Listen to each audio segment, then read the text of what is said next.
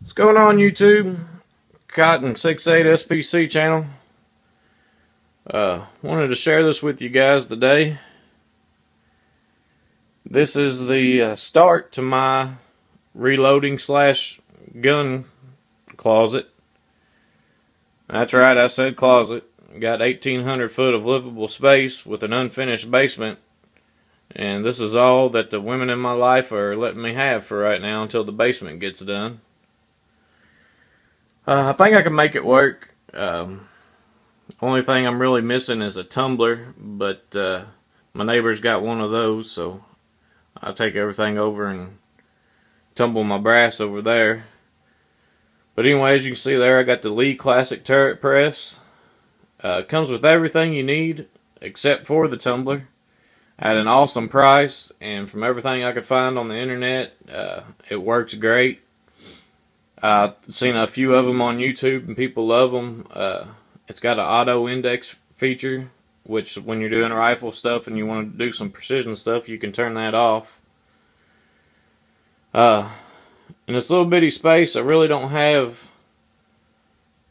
well, I don't have the space to build a nice bench, so I ordered a Lee press stand, which I'm hoping it'll be here today, but considering it's putting that white stuff down on the ground, I doubt that's going to happen.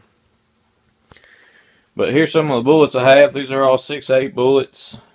Got some AccuBonds, some Hornadies, some subsonics there in the back that those are Woodley bullets that you can order through Bison.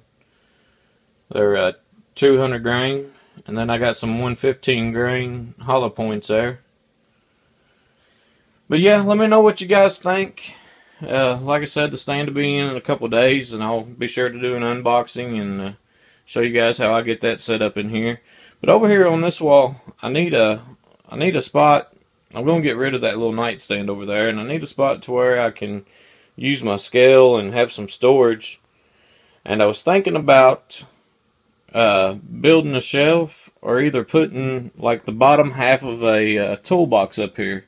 So you guys let me know which one you all think would be better, build a shelf or put a toolbox in there, and we'll see how that progresses. But thanks for watching, guys. Just wanted to share this with y'all, and hope I haven't bored y'all to death. Have a good one.